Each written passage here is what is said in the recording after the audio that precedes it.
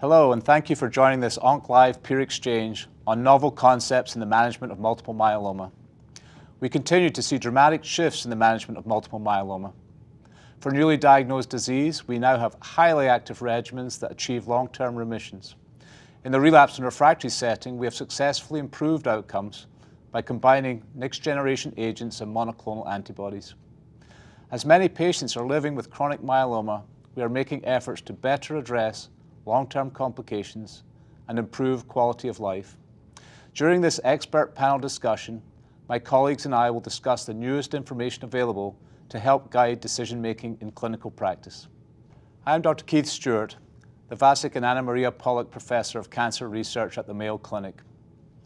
Joining me for this discussion is Dr. Ivan Borrello, Associate Professor of Oncology at Johns Hopkins University School of Medicine and Director of the Cell Therapy Core at Johns Hopkins Kimmel Cancer Center in Baltimore, Maryland.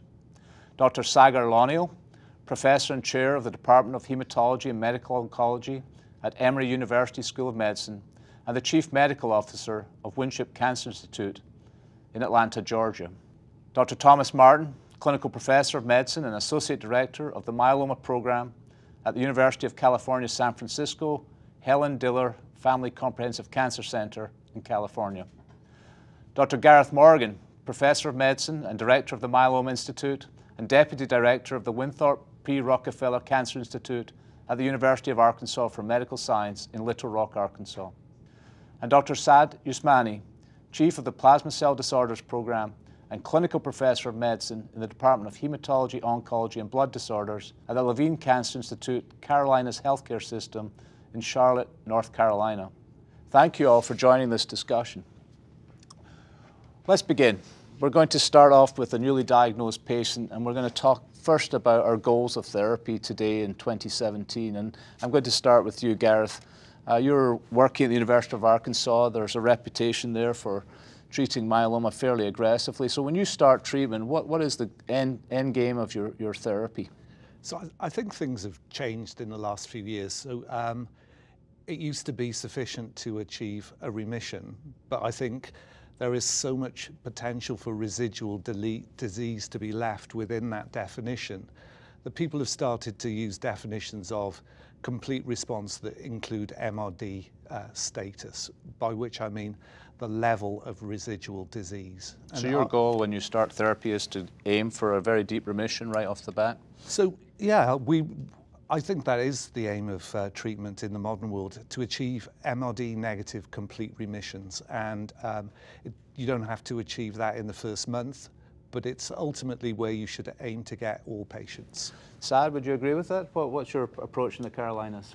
I would agree with that for younger, more robust transplant-eligible patients. But for elderly patients, I think you have to compromise a little bit on efficacy for their tolerability and safety. So yes, achievement of a deep response is important for those patients, but it may take a little longer than the younger patients. And Ivan, does it matter how fast you get a response? Does that matter anymore? Is slow better sometimes? I mean, I think if there's a patient that presents in extremis, in acute renal failure, then I think the rapidity of the reduction of the disease burden is important. But those, fortunately, are few patients. The vast majority, not necessarily. What I've seen is that as long as the trend is going in the right direction, and certainly I think that allows us to deliver therapy with potentially less intensity and less toxicity that can be done over a longer period of time. Maybe I'll just get the last two of our panelists to comment on this quickly. Tom, your approach in San Francisco? Yeah, I agree with what my colleagues have said. We definitely try to treat patients to the deepest possible remission. We don't try to do it in the first week or the first month, but certainly our plan is over the first 3 to 6 months to try to achieve at least a CR, and if we do get a CR, to try to assess for MRD negativity.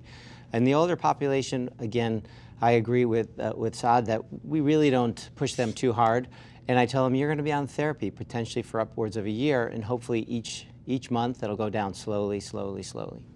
Let me just ask you all, just in one sentence each, to tell us what is your frontline therapy of choice for both a younger and a more elderly patient? And Sagar, let's start with you. Yeah, I think for the transplant-eligible patient, our upfront regimen of choice is bortezomib with lenalidomide and dexamethasone. I think for the older, truly frail patient, because I think everybody else we would put in that category, it's probably lenalidomide and dexamethasone, and now there may be talk about an antibody there. Gareth, I'm going to come to you last because I think you might be a little bit of an outlier, but Ivan, what's your upfront there? So, I mean, I agree with Sagar. It's a proteasome inhibitor, an IMiD, and for the most part, we've been using bortezomib and lenalidomide. We have not adopted carfilzomib as an upfront therapy, not to say that maybe that won't change with new emerging data coming out. And if they're truly frail, then I think a 2-drug regimen is probably a safer thing to do than a 3. Although we have used 3 drugs even in an elderly population, just less dose intensely. Any of you using carfilzomib on a routine, regular basis, or still clinical trials, Tom? Yeah, I think in patients that are less than 50 years of age, we use carfilzomib, lenalidomide, and dexamethasone as our frontline Why therapy. 50? That's a pretty young cutoff. Why not 55 we see a fair, or 60? yeah, that's a good question. We see a fair amount of people that are less than 50. I will also do it in patients between age 50 and 60.